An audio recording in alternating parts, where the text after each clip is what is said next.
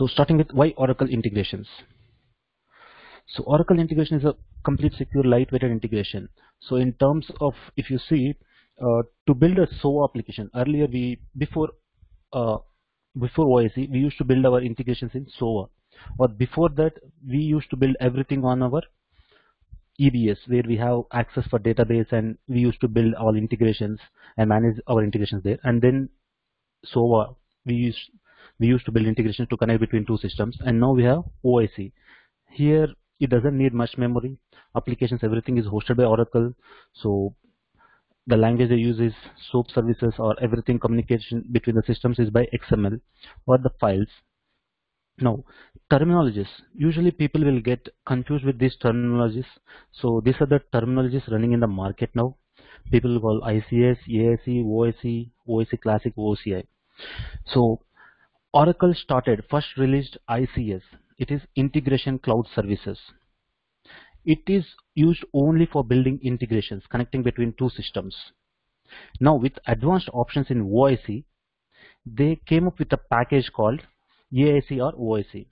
So AIC means Autonomous Integration Cloud. So it was managed by Oracle, and they released with the name AIC, Autonomous Integration Cloud, and they again changed it to OIC. The final terminologies, and going forward in future, we are going to call it only OIC and OIC Classic. OIC Classic is the one which they provide you application, you install it and you manage it. Whereas just OIC is the one which Oracle manages, we procure it and we start using the application. And the additional terminology which people get confused with is OCI. So this is Oracle Cloud Infrastructure. So please be careful with these terminologies. OIC is Oracle Integration Cloud, and OCI is Oracle Cloud Infrastructure. This is where our OIC lies in OIC. Till now, any questions?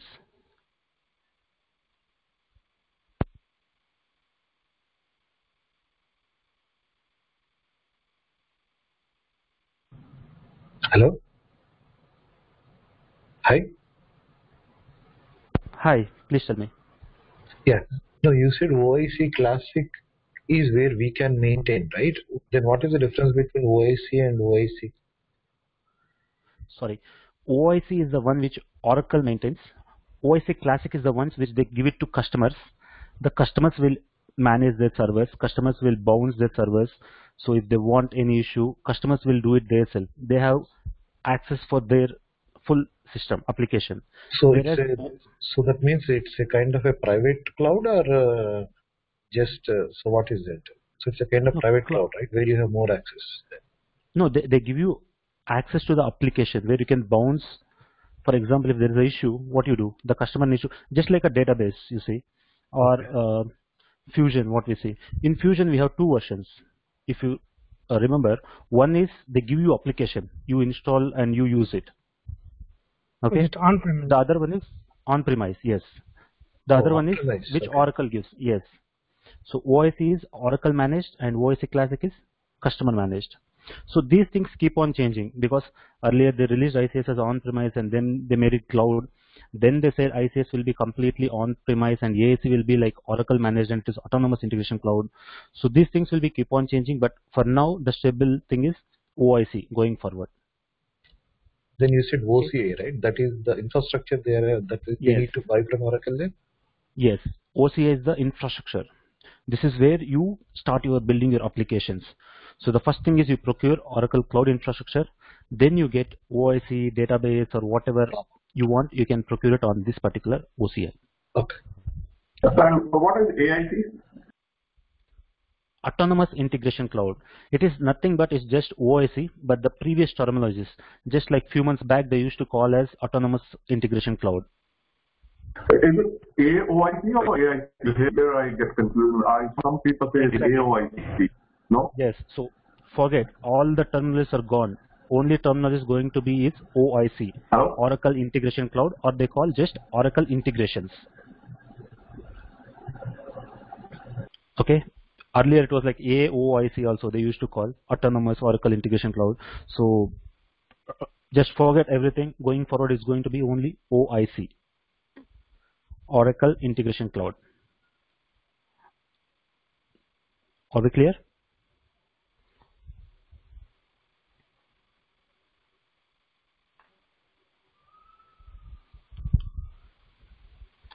Okay, so now everything You mean related to say that all these to interchangeable names, ICS, AIC, OIC, OIC Classic, and OCI, all these are interchangeable. it's not like interchangeable, it's like a evolution. As it started with Okay. ICS, then Okay. they released as, they called it as AIC, then now they are calling it as OIC. Oh. Even OIC was there when AIC was there, but still it was like completely customer managed, and now they removed everything and they want to call it only OIC and OIC Classic. No AIC or no AOIC. So these things, they're all like removing that, calling the terminologies. Of course, ICS is still there. It is like a separate system with less features. Now the same ICS is integrated in OIC with extra features. That we will see later, like what we have exactly on OIC.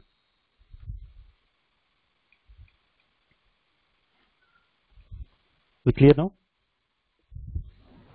So question. So whether we take OIC or whether we take OIC Classic. So OIC Classic is nothing but the on-prem version of OIC, right? Yes.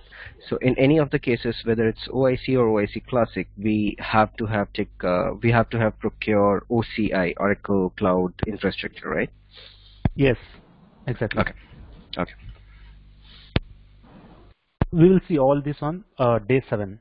Day 7, you will procure a trial version of OCI, and then how you get the OIC, how you install DB, and how do you connect. We'll all see on day 7. This training is not just about OIC, we will see OCI too.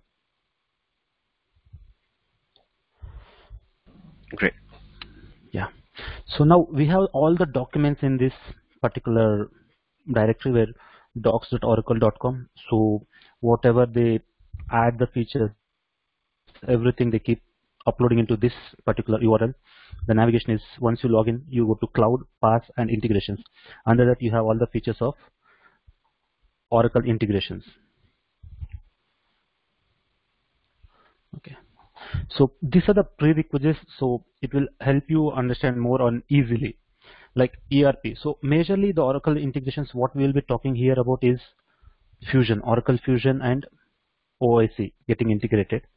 Okay. And with other systems we have adapters, but we won't be discussing more about them. We'll be building integrations with Fusion ERP. Since people buy Oracle Fusion, they always go with OIC to build their integrations.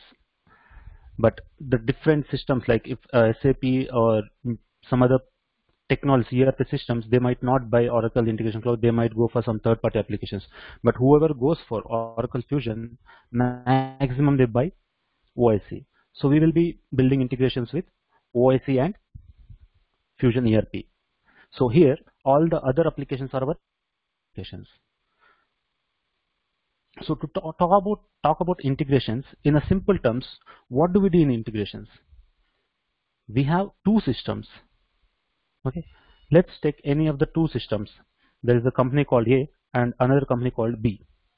Now B is on Fusion, A is on SAP. But these two people do business with each other. So every day there is a transactions happening, and now they both need to interact. And since these two are on cloud, you don't have access, you need a separate system to integrate these two. Let's take OIC as our integration tool now. Now, company A will send the data, maybe let's take invoice or general ledgers, they send it in the form of file to OIC, we read the file and we push it to Fusion using the services which Fusion exposed to manipulate data. Or if not file, there are other systems too, like you can call the web services or you can call the REST APIs too, to put the data in Oracle ERP Fusion. Now, so hope everyone knows ERP, Enterprise Resource Planning. It is an application, business application, and REST, SOAP.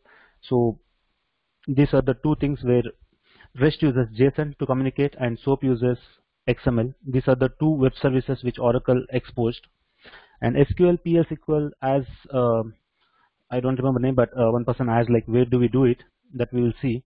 In OIC we don't have access to do. We'll procure a database and we'll install an agent and there we will do all our validations, PL SQL procedures, everything. So, and next is FBDI. Hope everyone knows this who all worked on Oracle Fusion. It is file-based data import option which Oracle provides. You can load your file to use and then run a job which will load to interface table, and then you can run the import program. This is the Oracle terminologies. So web services, REST APIs, these are the three things which Oracle exposed. Mean like in Fusion you cannot modify data directly. We don't have access to the database behind the Oracle Fusion Cloud ERP. So we have this FBDI, web services or REST APIs, which we use to insert data. Using REST APIs, we have options even to update and delete too. That we will see. Not all the objects are exposed, only few modules expose that. We can check that what all options we have. And next is BIP. BIP is a reporting tool which is present on Oracle Cloud Fusion, where we build reports. So the reports, like for example, if a person needs a GL data, we need to send like invoice data. We'll need to send invoice data to company A. Then we need to create a report in the format they need. Then we have two options. One is you can directly send the report, or you need to build an integration to fetch that report and send it to the third-party systems. This we will see in deep, but hope everyone have an idea on these prerequisites. So you are talking about the BA publisher, right? Yes, BA Not publisher. BA report. Not BA report. No. It's BA publisher, which is available on Oracle Fusion. Yeah, no, like both are available. Okay. Yeah. And like, can you please explain on the REST and SOAP? What are? So these are the services like which communicate. REST communicates on HTTP, and SOAP communicates on different modules. Like even it communicates on HTTP and other services too. So these are two things which we use, which go with the URL. Okay, using that URL you can communicate with the other system. Oh, okay. Behind REST they use JSON. JSON is a language where they put the data in, and SOAP uses XML. We'll see in detail going forward how they work and what is the code in depth. Hey Felix, So- this is Bala. Yeah, please. Yes, Bala. Quick question. So on the BA Publisher in the cloud, is this the standard version of the BA Publisher, or is it the enterprise version of the BA Publisher? Version I'm not so clear about, but Oracle comes with a BA publisher. Yeah, the reason I'm Analytics. asking is It's the most of the analytics. time this legacy, I don't know, all the way up to at least until 12.2 or something like that. The version of Yes. the EBS, the version of the BA Publisher that runs on EBS platform is like way too, like, you know, it's not even close to what you would see on 11G or 12G version of the BA Publisher. So my question is, when they provide the opportunity to do that BA Publisher on cloud, my question is that like an enterprise version of the cloud, which is BA Publisher, which is totally different than the standard components that you get with the EBS, because that comes as part of the installation. So you don't get like a separate UI where you can drag and drop and group and do other things. But I'm just trying to find what version will that be. That's all. So in terms of version, we exactly don't know, but it comes with the release. Once you procure the I see. Oracle Fusion, this is a Fusion BA publisher we're talking about. Yeah, I can tell for that. So on the ERP, we come with, Yeah, I already worked on this BA publisher on the Fusion side. So yeah, it's a standard one which will come with the Oracle Fusion, and and you have all the components whatever you are doing in the BA publisher available by default on the Fusion side. Okay. Thank you. Yeah. This is Gopal. I just want to check one thing. Like, you know, when you're talking about BI, right? So, are you going to cover, like, you know, how we can? So, once the BI report is generated in Fusion, right? So, the report I want to send it to some other thing where today we are not finding any functions in the BI. You know, so Are you going to cover this one, using OICS, how I can send this report to other, as attachment or something, using, okay. Yes, Yeah, Gopal. that's fine. There are two ways. We'll discuss both, and we will have a lab session too. Okay, creating a report and then sending it. We have included that also in a lab session. We'll do both. Okay. One using integrations and one using just BI itself. Okay, thanks. So now talking about integrations, so we can use this integration. We have monitoring, we have design. So we have a special tab called connections where we create connections, simplified connections. So you just enter the host URL, password, username. It's enough to communicate with the other systems. So Oracle has made more simpler. It's very simple now in our integrations to create connections between two systems, and there are vast number of adapters they have included in OIC. It can communicate with so many other systems. We'll see which few systems in later. Now, here there are two things which we need to understand: inbound and outbound. So people do get confused with these OIC terms and ERP terms. So when we talk about we are building an integration to ERP system, the inbound and outbound is different. Whereas if we talk about OIC, Oracle Integration Cloud itself, you're just buying the Oracle Integration Cloud, then whatever you are bringing into OIC is inbound. Whatever you are sending out from OIC is outbound. Okay.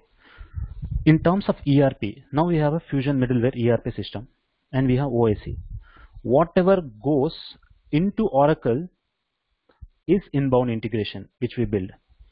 Let's say I'm building an integration on OIC and I'm getting data from somewhere and I'm pushing data to Oracle Fusion ERP. So this integration is called inbound. Now let's say we are creating a report, BI Publisher report on Fusion, and now I'm sending this to a third-party system using OIC. This is called outbound. Okay, some people will procure only OIC for integrations and they use it to communicate with multiple systems.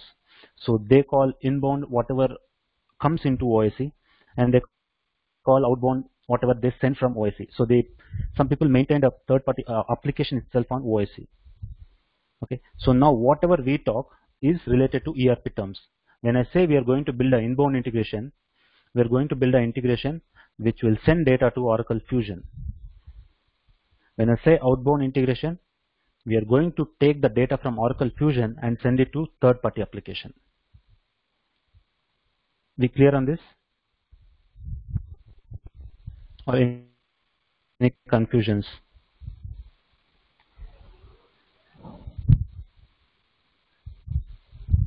The same, right? Inbound means ERP inbound will be coming to Artwell and OIC would be coming into Fusion. Outbound is outside from Oracle Fusion. It's the same. When we talk about ERP terms, OIC does two jobs at a time. Okay, it will get the data from some other location and it will push the data to Oracle. Okay, there is inbound and outbound happening on OIC. When we talk about in terms of ERP, when I say I'm building an integration for ERP, then we just call an inbound integration. Data Oracle integration will fetch the data from third-party system and it will insert data into Oracle Fusion. It's just a bit difference, because going forward we'll be calling inbound integration means OIC will get the data from third-party application and it will insert data into Oracle Fusion ERP.